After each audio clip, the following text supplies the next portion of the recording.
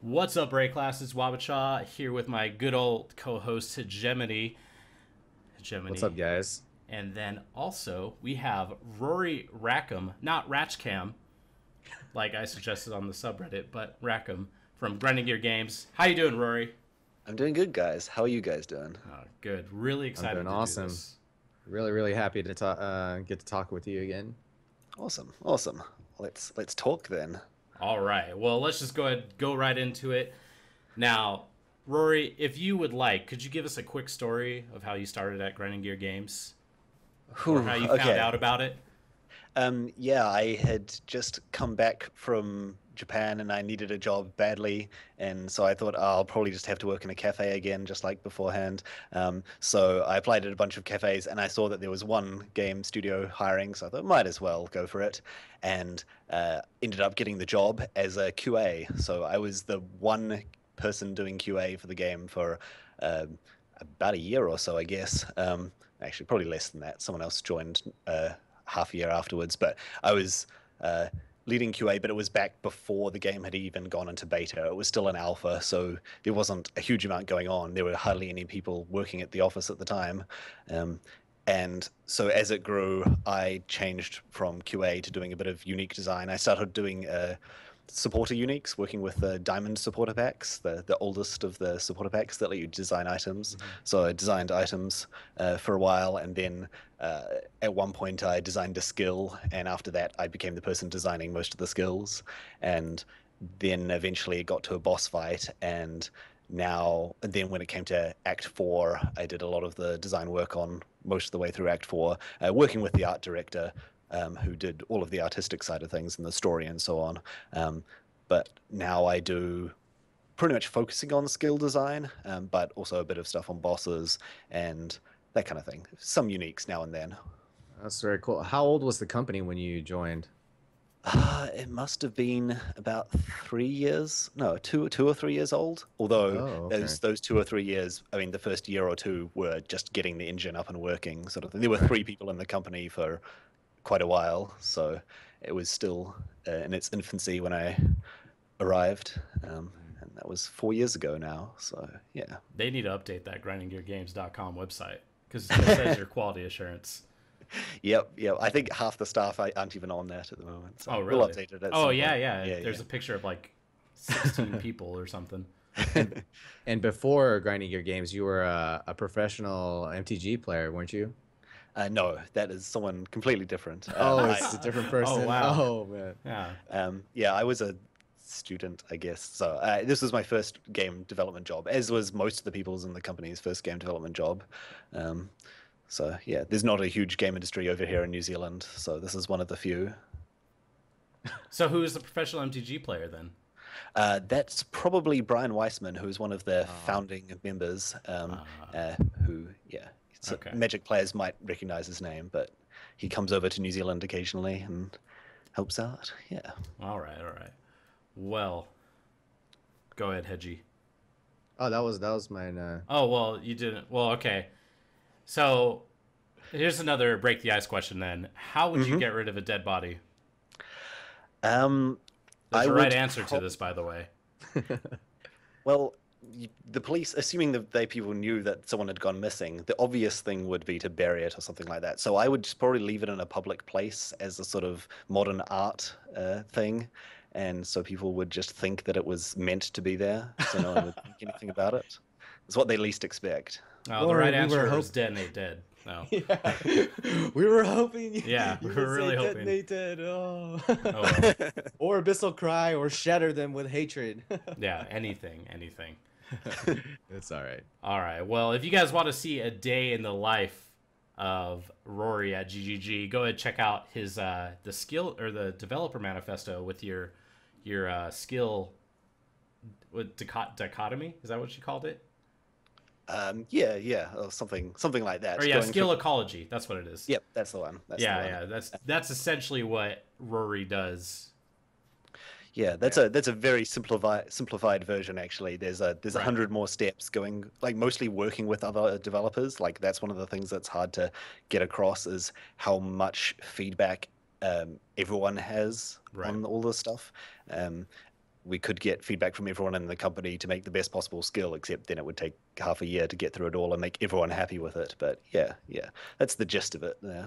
Right. So do you have somebody siphoning feedback for you, like to like show you what's pertinent or what needs to be addressed, or are you like how much of your day is actually getting feedback? A lot of, I mean, most of the time it's getting feedback, but it's could be from people. We have a few really experienced players of the game in the office, and a few people who are sort of normal players, Hmm. which whenever we try out a new skill, we get feedback from them.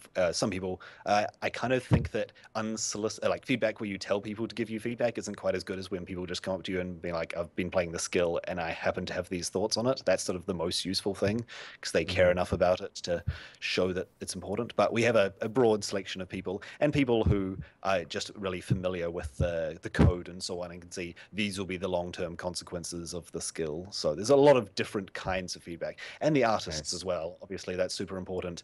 Like when making a skill, you got to go to an artist and be like, how will this look when it's actually made? We know how it works mechanically, whether it's going to be fun or not, but people like how it looks is probably the most important thing of is whether people think the skill's powerful or not. um, Really? So yeah. there have been skills that have been shot down just because they don't look good. Yes, we've had a few like that, and a few that have just sort of gone back to the drawing board. Okay, we need to add something else to the skill so it looks or it feels better. How it feels, like a lot of people just pick up the skill, play through the starting area with it, and if it doesn't feel like it's punchy or it doesn't feel like it's smooth, if it feels Hmm. like out of place in the game, then it's back to the drawing board with it. On the same note, you've teased us a long time ago, and you have to know that we never forget. But you told us that there were the inner workings of Herald of Stone and Anarchy. Can you Yes. elaborate on like what happened with these skills or what's going on with them? So the goal of Herald of Stone, when we first came up with it, was to provide an advantage for being up close in melee and for being hit. And since we came up with that plan, we came up with better ways to do it. The counterattack gems were the sort of the simple, like this is just straight up a reward for hitting, for blocking, that kind of thing. And we just introduced more things like fortify and so on. That sort of filled the role that Herald of Stone was going to have as the herald for melee attackers. We'll probably introduce something similar again in future, but it'll be like when melee needs something that we feel like they're missing, then we'll introduce Herald of Stone or Herald of Blood or whatever the physical equivalent is going to be. Hmm. Mm. Herald of And Blood. Herald of Anarchy. That is something that we had sort of said we could do it so that we have a set of five, but now that we have the Contagion and Essence Drain with a combo, we'll probably introduce a new Herald of Anarchy to designed to go with the Chaos Degen spells, especially if we start introducing more Chaos Degen spells in future, which we likely will because they've been quite popular looking at the statistics. Nice. Well, thank you for that beautiful, beautiful talk about the chaos spells. One of the next questions that we have is actually, are there any concerns or discussions with the double dipping damage that we have with the new poison skills? And are you guys happy with the current regeneration rates? Or Uh, that's kind of a follow up question. I apologize, but yeah, like, is there any concern with the double dipping of chaos damage spells? there's definitely concern. We've talked about it a bit, especially when we were going through the community questions and answering exactly what works, what applies to poison damage and the hit damage. We kind of realized that this is a very convoluted, this isn't a straightforward system, Mm-hmm. and it has the negative effect of the only way to use this effectively is to use everything that double dips with it rather than the single hit stuff, meaning people can't just pick up and use poison. They need to be uh, getting the most out of it with double dipping in order to make it as powerful as possible. Right. Um, for a quick breakdown, just so people understand what I mean by double dipping, is when you have a stat like increased damage that applies to both the hit and then after the hit to the poison damage as well. So it effectively gets times 1.1 times 1.1 if you've got 10% increased damage. Right. And like projectile damage, area damage, things like Mm. that. And resists as well as a tricky one. Resists is the thing that means we can't just turn off double dipping because resists need to apply as damage is dealt rather than in Right. advance. There's a bunch of complex. It's sort of like this is changing the code base for how half the damage in the game works if we want to improve this. So it's not a let's just do it. It's a sort of we need to, again, consult lots of different people in the company for their feedback on how it will affect their characters or their code or various skills, Right. including monsters and so on. It's a big change. So it might not happen in the next 3 months, but hopefully in the next 6. That's what I'm hoping for. Now, with that said, now this is specifically with the Beano's kitchen knife. Are you guys happy with like the regeneration, or when you guys see this insane regeneration players are able to achieve, life regeneration? That is, what are your thoughts on that? You know, because that's not so much the damage, but that's like some really insane survivability. Yeah, it's something we're looking at. There's no like it's not broken per se, so it's tricky to just like say we're changing it. Right. Obviously, the adjusting how we calculate damage over time is going to make a difference to how much regen Beanos will be giving. But we've been looking at it. We've been thinking about it. We don't want to rush into it. We don't want to make a hasty change and ruin people's characters completely. We'd like it. I mean, it's cool that it's a thing, right? Like it's a fun, you know, they're using an attack weapon for its one specific mod to get this awesome defense on whatever character you're on. So it slipped through the cracks, and you're gonna let us play with it for a bit longer. Unless it gets out of hand, yeah. I don't want to say go wild when if you go truly wild, we're like, nope, this is just ruining the game. Obviously, we don't want like the worst possible outcome is everyone feels like they have to be doing the same thing, and so they never get to enjoy all the other things they could be doing in the game just because they're slightly less efficient. We want people to experiment. So if that makes you immortal, then why wouldn't use it? But it doesn't quite make you immortal. It has its downsides, but it's still. You guys like when the community comes up with like really strong things, but like when it's too broken, like the blink arrow or the mirror arrow, what was it? Minion instability. I mean, you guys were quick to fix that because that was just, you know, outright broken. Yeah, it's always like there's 10 different mechanics that combine together to one crazy thing, which is exactly what happened with the minion instability blink arrow stuff, which is like the coolest thing about the game and also the most stressful thing for us. It's hard to know, like we often test out these builds and they're really good, but there is one factor that was missing, or it was like slightly better in this other situation that makes it seem a lot, or even just it becomes really popular. There's some stuff that's just as powerful that we know some people are playing. It just isn't filling out the statistics with majority of players are using this weapon or this skill. They come and go. Well, speaking of the programming end, I know you have a lot of interaction with the programmers. And when I was designing my unique with Nick, I was explained that there were limitations with desync that prevented him from implementing certain mods that would be like definitely unique, like whether it be like knockback distance or things like that. And basically a lot of the things were shot down, you know, having different kinds of stats for however many charges you had. He said it was a problem with the code. But now that you guys have like essentially fixed a lot of your net code or eliminated it for those that have very low pings, are there skills that were, you know, sidelined because of that mechanic, and now they're like actually, you know, being redeveloped or looked at again? There's always a constant stream of things that we couldn't do before that we can now. We're always getting new tech, not just because of the lockstep changes, but just we've implemented something tricky for something else, like often for a new league or something like that, that now lets us do crazy things. Like back when we had the Nemesis League, we added a thing that let monsters do skills, and now we can have monsters doing skills without performing animations all through the game, and we're starting to be able to apply it to players and, well, in a different way, and that sort of thing. There's a bunch of stuff. Triggerable skills are now a lot easier to do, and items that grant skills that do various things. And also, once there's a precedent and we know it's popular, then we'll start introducing it a lot more.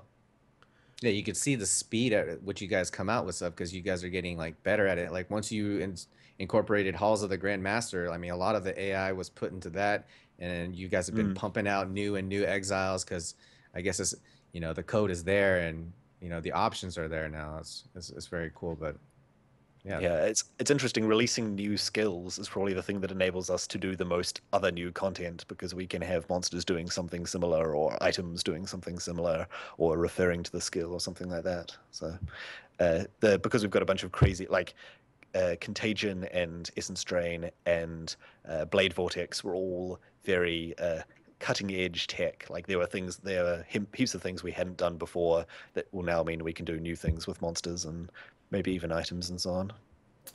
So, speaking of new skills, this is something that's this is a very popular question, but Hmm. um, are there any, or let's see, I want to word this correctly, but for Val skills, I know a lot of people ask, are we going to be getting some new Val skills? Is there like a criteria that has to be met or in order for something to be considered to be a Val skill? And then if so, what's a skill, this is just like your personal opinion, not speaking for everybody, but is there a skill that you would like to see added as a Val version? Yeah, so Valskars are a tricky one because there's a strong thematic part to them. A lot of people that care a lot about the Val theme want a bunch of new Valskars, like Return of the Val as a something like that we could do. But then again, it's getting to the point where there's so much other story to be told that we just want to release some more Val skills. So there is talk of more Val skills sometime in the next 6 months. So I can't really reveal what they are, but uh, pushing for some sort of personal ultimate mode where you activate your super awesome form and you're awesome for a short time, but you can't keep it up all the time. Maybe more restrictions than other Val skills, something like that. It's something that we're looking at, except again, this hasn't been run past a programmer yet, so it could easily get shot down for 100 different reasons. So are It's you saying the Vol skill it needs to be in theme with the current league or with the current state of the game, or do you use Vol skills to fill like or use them as opportunities to fill or fix or rebalance metas? it's previously in the past we've turned down Val skills because we didn't want to release just one Val skill by itself. It felt a bit weird that there's only one new Val skill coming out, even though we've had some cool ideas for Val skills, things that would improve slots in the game. In time, we'd like every build to have a possible, they can add a Val skill if they want a Val skill. Um, when we released the last set of Val skills in the Sacrifice of the Val expansion, we added the Val auras just so that there is something that anyone could use if they wanted to use a Val skill. And we've had some very popular ones from those ones that were added, just because almost anyone can make good use out of Val haste, and similar skills. So we will probably introduce more like so that chaos degen skills have a Val skill they can use, and maybe physical spells have a Val skill they can use. It's something we're keen on, but it doesn't have quite the same. Some Val skills are just as much work as a brand new skill by itself, but they don't have quite as much use rate. Like when you look at the list of skills people are using, Val skills, even Val haste, are much lower than the other skills, than the basic skills.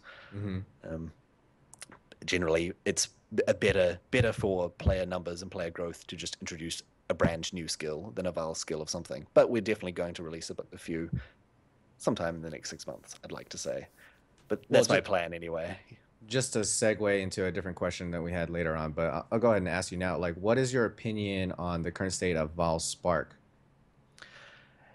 It's definitely too effective at what it does. We're looking at ways to bring it in line with other skills, but at the same time, it's an awesome build. Like it's an awesome thing to do. We don't Mm-hmm. want to stop people doing the Val Spark build if they really invest in it. Currently, it's too cheap to do. Really, you can just slap on a few jewels and it'll mess everything up.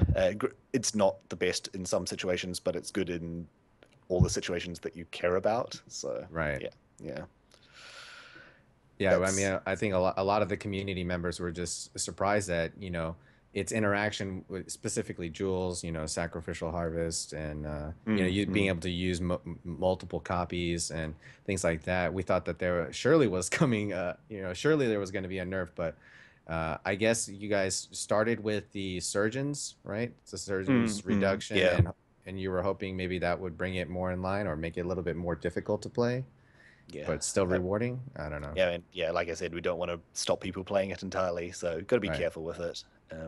But I know more changes are planned. I just can't say what. There are people who care a lot more about that sort of stuff than I do. I'm mostly about making shiny new things. Easily Yeah. distracted. Easily distracted. What is your current state on or what is your opinion on the current state of elemental proliferation, mainly with cold It's a damage? it's a really tricky one because I mean partially because of cold damage, we can't let elemental proliferation become too good because in the past, well, we for a while we tried out having elemental prolif work off shattered corpses or apply immediately on use, and it was absolutely devastating. Like you never got attacked because everything was always frozen. You just had stuff that lets you keep stuff frozen, especially now that you can carry around a talisman that can spawn little monsters that you can freeze when you want. Um, we added the flat damage to uh, freeze mine just so that you couldn't keep monsters freezing stuff indefinitely with it. Um, so it's something we've tried to let players have a bit more control with, and it's ended uh, in a way that would just make the game way too easy. So that's no fun. So it's something we don't want to be too liberal with, and we don't want it to be like it used to be where fire prolif was the absolute best thing you could be doing. Although obviously, if we're making changes to how degen works, that won't be as big a problem. But Yeah, it's such a dangerous thing for the game where it's either everyone's using it or no one is. We'd like to find a way to make it the middle ground, but that's probably not by changing prolif. It's rather changing the stuff around it and then rebalancing prolif to how it now fits into the game. Freeze mine was pretty ridiculous. Mm-hmm. yeah. Yeah, it was I just pretty bad. really would want to like to play a glacial hammer prolif build, but that's just so unrewarding to play at the moment. Mm, yeah, it's tricky, but it's definitely Yeah. something it comes up in discussion every now and then. Can we now change prolif to be slightly more popular? But yeah. Go ahead, ask your next question, Hedgie, because I want to do something. So before the community was really grateful when we saw graphical improvements and transparency with the certain mods that often ended people's characters' lives, like with Thornflesh and Reflection. Can Hmm. we expect to see any graphical improvements to showcase volatiles, their elements? So I feel like if this was done, then maybe people wouldn't complain so much about the right side of the tree not having enough life, and it's not as punishing because that one is like it's like a sleeper. It's just in the middle of the pack. It's unless you're directly mousing over the actual rare, you can't tell that it's going to end your life. I'm pretty sure, I wouldn't quote me on this, but I'm pretty sure there's something in the works for that. I'd have to check myself, but I'm pretty sure someone's got an issue to add some effects to those to make them more visible, as well as a few other things that are dangerous. I think maybe the corrupted blood might be getting one as well. I'm not 100% sure, but they should be. It's definitely Nice, nice. planned. Yeah, the So what corrupted it blood bloodline could be really scary suddenly. Yeah. What is your opinion on the current state of the right side of the trade? Are you guys happy that, there are these unavoidable damage mods that exist? And do you feel like those are the culprits of people complaining about the right side? Because I really enjoy the defenses on the right side, and they work pretty damn well. But there's like that small percentage window where it's just so punishing. You feel like you have to meet these prerequisites of, life and resistance because you can't resist that. You can only avoid it. And a lot of times mobs are swarming you, surrounding you, and you just don't get that chance to react because you didn't mouse over the mob or whatever. But It's a tricky one. I mean, my ideal solution would be having the right side of the tree get its defenses in more interesting ways. So it as a different defensive playstyle. You have more things like phase runs, aggro avoidance, and things like that that let you control or have moments of phasing out, something like that, that protect you rather than just straight up giving them more statistics. Because I mean, the Marauder is supposed to be the high life character, the high defense character. That's the one right, I mean, you go Marauder for a reason. If every class has the same level of survivability in statistically equal ways, then I mean, that takes away one of the interesting aspects of specialization in your character. But it is true that it's a high risk, high reward part of the tree with the focus on criticals as well. It's really a big question, like a game philosophy question that not one person, especially not myself, could answer. But Right. we definitely hear the community talking about it a lot, and so we're aware of it being something that they're thinking about, but it's not something we want to rush into just by bumping up the numbers to be numerically equal all over the place. And on a side note, when we talk about right side player defenses that are unique, are you happy with the current state of arrow dancing? Do you see enough people picking it up? Looking at the stats, it's good. Like there's the right number of people taking. I mean, it's close to most other keystones, with the exception of the few that the really dangerous, like the ones that the most popular keystone by a large margin is acrobatics at the moment.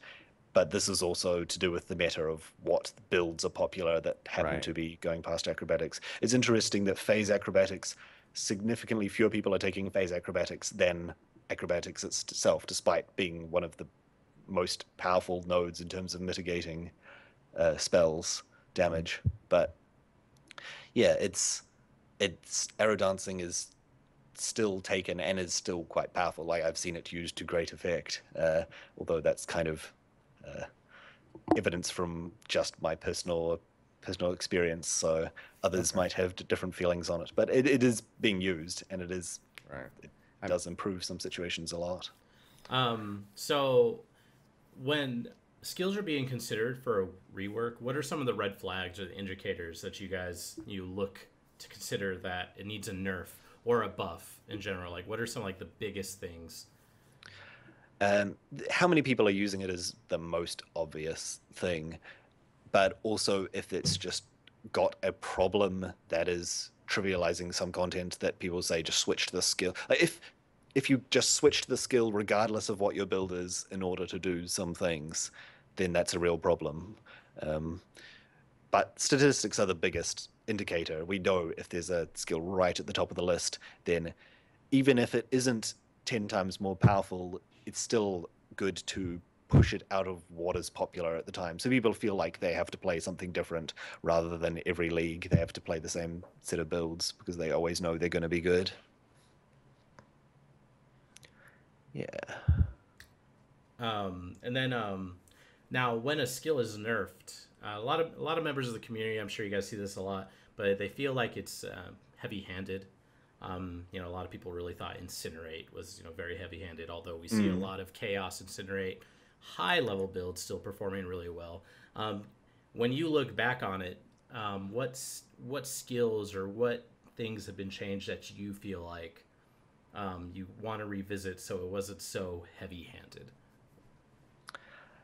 Uh, it's really tricky to put a number on that stuff because when we're always careful when we lower these things. We play the builds or we make modifications to the build so they're now as a more effective. They're now making the best use of the stats and the builds, and we make sure they're still playable. They can get through the game with uh, as you would expect a character to be able to. It's just there's always a few that stand above the rest that now make its new position so much worse. And oftentimes, if a skill is really good, then people will be making more mistakes with their builds. That when they now switch to using the skill, they've got an inefficient passive tree or they've got an inefficient skill setup or just something that they wouldn't have done if they had been playing through the game more carefully. And so now a lot of people feel that their build has dropped in power far below what they should be expecting their character to be able to do. So it's really hard to make a good guess on how much to nerf something by. We always nerf it to what we think it should be and then buff it a little bit to bring it in line with what people are playing at the time. There's no particular one that I'm thinking about that's like I wouldn't have done it that way. Elemental Other hit. than well, elemental hit's a tricky one because I don't really like the skill. It's like Does got no anybody? interesting. It's got no interesting thing to it. There's no special twist on how you build it or play for it, other than how you spec in the passive tree or something like that. We've tried in the past to make something that we would switch out for elemental hit, but it quickly became so different that it felt weird that this single target attack skill has turned into something completely different, like Wild Strike or Right. Burning Arrow or something like that. So in regards to like current meta and popular builds, what are your thoughts are or what are your thoughts of CI attack in the current state of the game? Is the intent of CI to make it more viable with these uniques that have been recently added, like Skyforce, which is very, very rare and expensive, which I mean it's really good. And things like Oxium that kind of solved attack CI attack problems. But is that the intent that, over time you guys will release things that will make CI better, or I mean, should they be pigeonholed to using a lot of uniques to get it going, or how do you guys feel about CI attack? CI itself is a really tricky one. It's always like it's taking a secondary defense and turning it into your primary defense, even though that secondary defense has almost become a primary defense on its own, even for the hybrid characters, hybrid life ES characters. So it's such a difficult keystone to fit in anywhere. We want playing Energy Shield to feel different, which means it can never be the same balance wise. It's got to have, it has its downsides of it doesn't get life flasks and all that. And that portion of the tree isn't built for attacks either. You're missing out on attack damage you could be getting if you're going CI, and it's a trap for new players. So going back to the old age of when CI was the thing that everyone has to be doing is probably what it would take to make attack something you can easily do with it. But if we can introduce uniques or skills or new passives that let attack witches, let alone a CI witches, become more popular, then that's a good thing. I mean, there are a handful of uniques, but almost all of them are supporter uniques. So Right. as They're long as we keep trying. getting supporter uniques, yeah, then we're going to keep getting little things. I'm always wary about making, like, you need to have Auxium and Crown of Eyes and all this stuff in order to make an attack CI build work. That's not great, but it's still, I mean, it is a niche build. Like, we don't say to a new player, you should be playing an attack witch. We don't even introduce wand skills till halfway through the quest reward progression. Yeah, I mean, before I felt like CI did feel very different because it was a build that while you took a lot of damage, you leached it all back. As long as you were Mm. actively attacking and playing aggressive, you could get defense through just, taking a lot of damage but healing it all back because leech was at a phenomenal rate and you had blood rage to leech for you. So that kind of like freed up the leech gem and made it felt, but it kind of felt like it got buried once leech was changed. And I mean, we have yet to see a CI return. I mean, Skyforth is a really good pair of boots, but not everybody can afford it. Yeah. And when you invest that much into the character and then you play the game, it becomes viable, yeah, of course. But is it really worth the currency and the time you put into it? But I like that. It's something that you can aspire to do, something that's niche, and yeah, it's definitely a different way to play.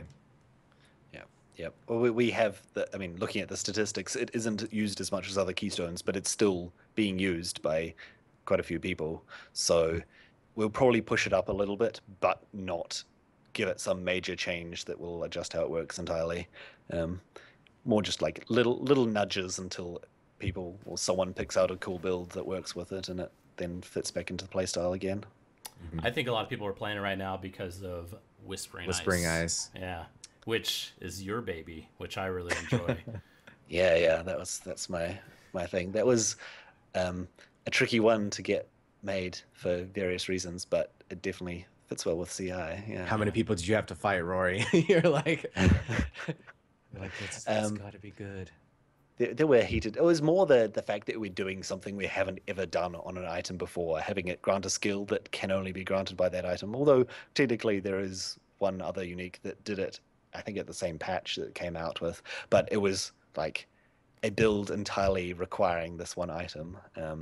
But I really wanted to try out and see if people liked the one unique build. I mean, we have Facebreakers. Facebreakers is the closest to Whispering Ice, I'd say, in terms of. I guess I was jealous because someone else designed Facebreakers, and I wanted my own Facebreakers. So Nice. that's where the Whispering Ice came from. Well, you They're got it. like, take that, Facebreaker. So now on to a question about Ascendancy, because you're in charge of the subclasses, right? For I'm Ascendancy. working with Neon on it. Yep, Yeah. yep. How the subclasses that we could actually see right now on the page, how finalized are they? It varies. We've spent a bunch of time playing with them. Most of them are going to get value adjustments. They're going to have a lower amount of this or that, but the effects that they're applying, we're pretty set on. Some are getting buffed, is pretty much the biggest change you're going to see is that you're going to get new stats on the ones that we aren't thinking we're happy with, like the Guardian. Even though he gets, is it no? Guardian, the Inquisitor?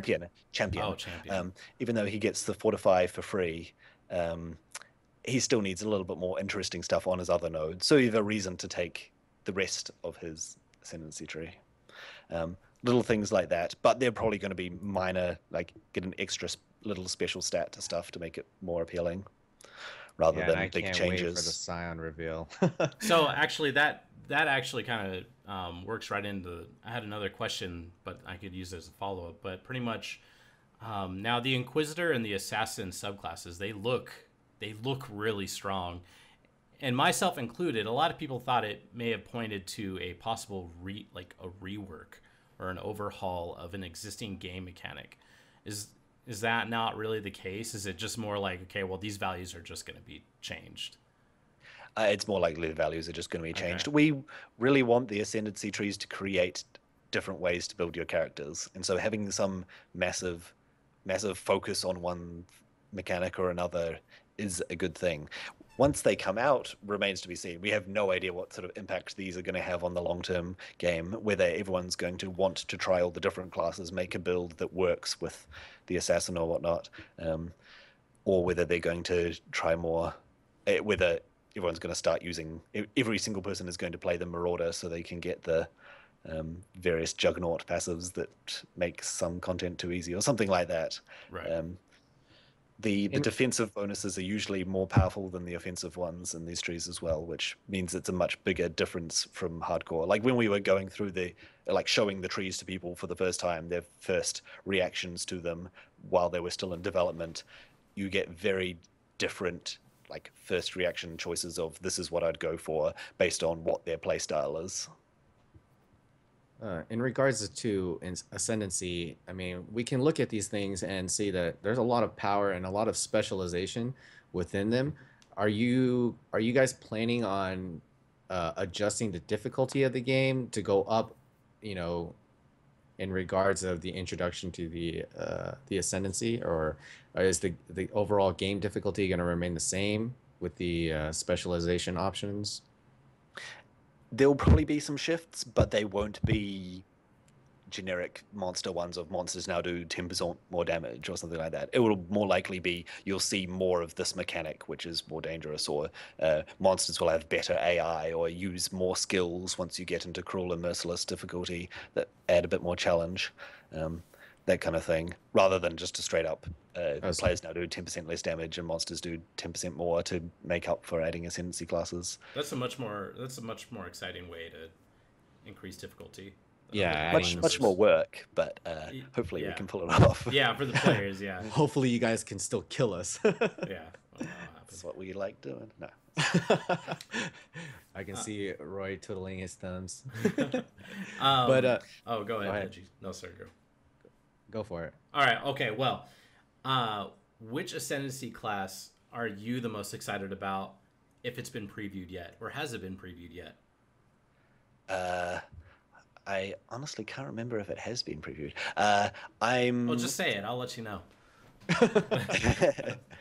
It's probably one of the ones that hasn't been previewed yet, but mostly because we're going to be introducing some new skills to further enhance how the tree works. How that ascendancy class works for the class that it comes from. So it's more of a big picture thing rather than this there's one or two stats that I really like. So it's just all of your knowledge is saying like, oh, this is going to be awesome. It's more like this is going to be different. This is going to feel like a new way to play the game, which should be good. But I can't tell you any more about it. So, Yeah, that's fine. That's fine. vague answers. Yeah. As a game designer and balancer, like, do you I mean, we've seen a lot of items that have a lot of, if you get more of this stat, you will do more damage. You know, like Whispering Ice, Pillar of the Cage God, things like this. Is it easier to balance because it scales, or like how does that go when designing uniques? We have the Jewel Brawn, we have that helmet that synergizes with Strength, Dex, and is it into, or is it It's just, it's pretty like from coming up with how we're going to balance it, we sort of just make sure that it is possible to fit in a balance curve before we start work on the item. We say, okay, we can say, I mean, basing off attributes is nice because attributes happen to have a similar curve to, like, it's a very smooth curve as you progress. It's almost like getting a bonus per level, except the players can choose to invest in it. And as players get more damage from other sources, we boost up the power of gems and so on and so forth. We also happen to introduce things that let you get more strength or more intelligence. Like Whispering Ice didn't get a boost to its damage per int at the same time as we boosted all other spells at level 20 of the gem, just because we had been introducing more stuff that let you boost your int as time went on. It's sort of, it happens to be that attributes work out well for the stuff, but we're pretty limited. We've tried doing stuff. Can we base it off accuracy or evasion or things like that? And we hit stumbling blocks pretty quickly of there's no way the curves of those doesn't match anything else in the game. We can't give you a bonus per evasion unless it's some sort of more generic, less straight up damage stat. mm-hmm. And speaking of stats and attributes, I'm not sure how much your involvement was included in the threshold jewels. I imagine some because they affect the skills, but Nick is the one that designed them. Yeah, that's right. I had a little bit of involvement. I mostly just frowned at it because it's like, oh, that's a cool skill by itself. I could just make that a separate skill. But no, you just have it for a jewel. That's fine. But yeah, I was involved in it a little bit. And did the threshold jewels live up to your expectations? Are like a lot of So people using them? And I mean, quite a few people are using them. Not a huge number. I mean, it's kind of not a huge number of people are using one specific skill, unless it's like a movement skill or a utility skill. Mhm. So it's hard to judge from the statistics alone because obviously they're going to have a much lower number than the more general jewels. But uh, they do add. I mean, there's a lot of potential that they add. The thing that I'm worried about them is just that you now, if Glacial Hammer's jewel is mandatory to play Glacial Hammer, which I don't think it is. But, if there was a jewel that made this skill usable, you now have to have that jewel to make the skill usable. But then at the same time, it enables this thing of we can make a level 1 skill feel like a level 28 skill by adding enough jewels to the character, which is something a player could do. It's sort of a very niche sort of Johnny, to refer to magic psychology sort of things, meaning that there is people who like doing crazy builds, and these jewels are really for them first and foremost. And I think a lot of Nick's designs are for the people who like doing some crazy builds, and then some small portion of them turn into the end game meta. We haven't seen it with a threshold jewel yet, judging by the statistics, but I think it's only a matter of time until we introduce a threshold jewel that's really fun and enables an entirely new build for a otherwise simple, not popular skill. I think Valspark is a great example of that, actually. Like, something that was okay for quite a while. A lot of people used it in trap, but now with the addition of jewels, with some of the unique jewels, it just went from like, okay, yeah, it's a boss killer to look at it now. Yeah, look at me clear Dry Lake in 30 seconds. Guys, I'm sorry. I need like 30 seconds. I'll be right back, okay?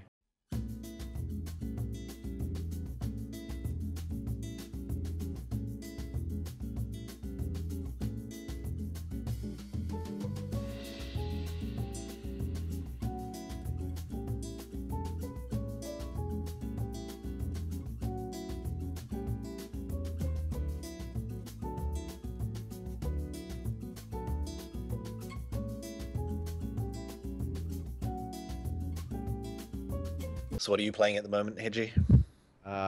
Playing a proliferation trapper. It's actually quite good. All right. The numbers are good enough with the 20% increase at level 20 and the adjustments on the right side with traps. I think it's in a good spot. I really like burning and shock proliferation together at the same time simultaneously. It makes it worth it. But Right, man, right. I That's really would cool. like to play cold proliferation. I mean, it just feels so dead. And I understand like the freeze mine thing it has been abused big time, and it cheeses the Yeah. content. But I mean, we've seen quad cursing nearly shutting down all mobs, and Yeah, yeah, yeah. There's a, I mean, that's one of the trickiest things for me is whenever I'm doing a boss fight, it's like, okay, if I really want to make this fight actually challenging for people, it needs to be immune to, or like 90% reduce curse effect and 90% reduce freeze and chill effect and all that jazz. So, Okay, I'm um, sorry. all good, all good. Okay, so what was the last question you asked? I'm so oh, sorry. we were talking about threshold jewels. Threshold jewels. Okay, cool. Uh, all right. I was just curious, who's in charge of the radius and if the tree needs shifting, like the actual visual, and I guess it applies to jewels now because it's a big deal whether Mm. something is or isn't in the radius. Is that Nick too, or is that Mark, Nick, you? It'll be whoever's doing the changes to the tree at the time, which recently has been Neon quite a bit. Okay. Um, so he's always checking that stuff. We have a special thing in our tree editor when we're editing the tree, which shows all of the radiuses on the tree at once. So we know if we move this slightly, it's going to be within these circles at large radius and not at small and that kind of thing, Mhm. um, which we always take into account. So yeah, it's definitely something we always think about and always make sure we're not giving some Too crazy much. combinations. Yeah, yeah. Well, it seems a little weird because for a long time, without the jewels and without radius jewels, you could just add a cluster, not add a cluster with like no, drawbacks or anything wrong with it. But now you actually, it almost feels like it's kind of limited now. Like you guys have to stay in the dimensions of the tree that exists right now. Mm. It was a big when we were adding radius jewels. That was a big question of whether the benefit we get from these interesting radius jewels measures up to all the restrictions we're putting on ourselves and what we can do in the tree in future. And it was decided, like the general opinion was that it was worth the the risk that we were taking with this. It's something we're always thinking about, Yeah. but um, it it seems to have paid off for the most part just because of the few really interesting radius jewels that people really like. Yeah, I actually finally, I have a build that uses intuitive leap that could actually save multiple points, and that was Awesome, like that was awesome. one of the like intuitive leap when it was released was such an exciting Mm. jewel, Concept, but yeah. then yeah, the concept is so exciting, but then when it came to actual like using it, it was difficult, and Yep. now in the shadow tree, the one area that everyone is so negative about. I'm like, oh, cool. I'll just come down this way. Free power charge, life, frenzy charge, nullification, easy. Like it saves me, I think, 3 points in total, which is awesome. So Good, good. It's all part of the plan. We just did it for you. Yeah. thanks, Yeah, I in appreciate regards it. to the threshold jewels, like just my personal opinion of it is, I think one of them is pretty damn good and end game applicable, which is the ground slam one, which increases the radius because Right. obviously Right. people love more AOE and more radius, so they Yeah. can justify its use. I think these threshold jewels would be awesome for like, I don't know, quest rewards or finding it in a race, but it's so like unlikely that you're going to get the one that you need and you're going to be pathing that way. I would Mm. probably get excited if I found it at the very beginning of the league because I could use it then, but most likely I would just phase myself out of them. And I mean, if that's the current intent, then I guess it's on point. Yeah. It's hard to say. It's sort of a everyone has their own philosophy on how they should be used and what the best role in the game for them is. Uh, I would like it if players get more customization over their skills that are skill specific. Support gems are great, but they have to be very general. They have to apply to multiple skills. It's so cool that we finally get to do skill specific stuff, but then that's also like not everyone will use it, and not everyone, even if it wasn't a unique, even if it was just a thing you could toggle on or off, that's development time you're spending. I mean, yeah, when you think of the budgeting, so how much Right. for all the programmer time and art time required are we adding to the game, which could be spent on making another boss or making another skill entirely or a new crazy unique item. Like programmers' time is valuable to us designers. Is there any one programmer out there that you have to run all your ideas by, like, or is that Jonathan, or is that somebody else? Like Actually, the it's Mark. limitations. Mark at the moment is we've got two new programmers who are awesome, but we still need to run stuff by Mark, seeing as he knows the game the best, or knows the skill side of it the best. He knows all the skills in the game and what's going to happen when we add the skill or another. So most of the stuff goes through him at the moment, though we're hoping that soon the new programmers who are already doing really well will know enough of that stuff that we can go to any of them. So yeah. At the moment, Mark has a huge amount of power, and he spends most of his time just talking to the designers as they throw their horrifying ideas by him. He's the president. He can veto anything. He'd be like, "Nope, it's not gonna work, Rory. Go back to the drawing board." We end up spending a long time having to convince him of some of our crazy ideas sometimes. Yeah. Oh man, I love that you guys got to fight for what you believe in. You're like, come on, come on. You like give him a cupcake in the morning. Yeah, is he in a good mood right now? Because I've got a really bad skill to get by. So, Hedgie, do you have any other questions or? Yeah, I mean, on that kind of note, is there any one thing that you try to implement that got shot down by either graphical limitation, programming limitation, or are you not allowed to talk about that in case it gets released later? Most things have just taken a new form. Like we've just found a different way to do it or make use of it. There's some variations, things like trying to fill out a cycle of, we've got this one skill for this one specific element. What happens if we add a cold and a lightning version?